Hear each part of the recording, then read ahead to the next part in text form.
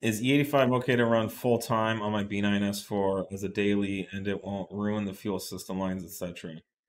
Uh, Correct. Yeah, we have not to date seen any fuel system component I haven't- issues on going back Mark 7 that we really started running a bunch of E85 and stuff. this used to be kind of an issue back in like the mid 2000s, certainly. I want to say it was probably like not even a European market issue where the cars didn't really have components. But I remember, in the mid 2000s when E85 started getting popular, there was a lot of concern over E85 compatibility because nobody really knew.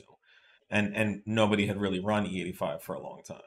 Certainly, if you go back to Audis from the 80s, Volkswagens and Audis from the 80s and into the early 90s, those cars are not E85 compatible, which means they have fuel system components that can corrode, like the fuel lines going from the gas tank to the engine compartments are mild steel, which is fine for gasoline because gasoline doesn't contain water in it. But E85 is part water. It's alcohol in it, so which is water soluble. So those it stands to reason that those older cars could and would see corrosion issues long term from being exposed to water on the inside of their lines. But starting in the kind of the B5 era, and especially once the factories started doing E85 themselves, so you have a number of Audi models going, back to like 10 years ago that were flex fuel, that were E85 compatible. Mhm.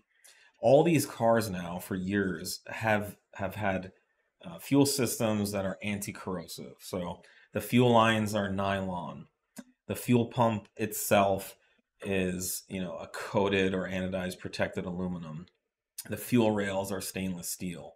The fuel injectors have stainless steel internals. So Audis and Volkswagens have been E85 compatible for at least 20 years now, maybe 30 years. And we're now in an aftermarket community where you have uh, companies like us and dozens of other companies and arguably millions of aftermarket enthusiasts who have been running E85 consistently for 20 plus years. So there's zero concern for E85 compatibility. I'm not sure why this concern still persists or who's kind of spreading it, but I have never heard of one Audi or Volkswagen in 20 years that has had any issues with corrosion running E85 full time.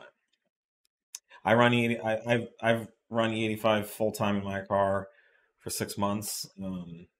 We have a number of staff members who have been running E85 on and off for 10 years in their cars. So If there are some other considerations, if E85 is going to sit, if your car is going to sit for like 6, 8, 12 months at a time, then there's, you know, considerations there with just E85 in general in any yeah. car. The fuel can not weather as well as like gasoline, but using it day to day is it's not an issue.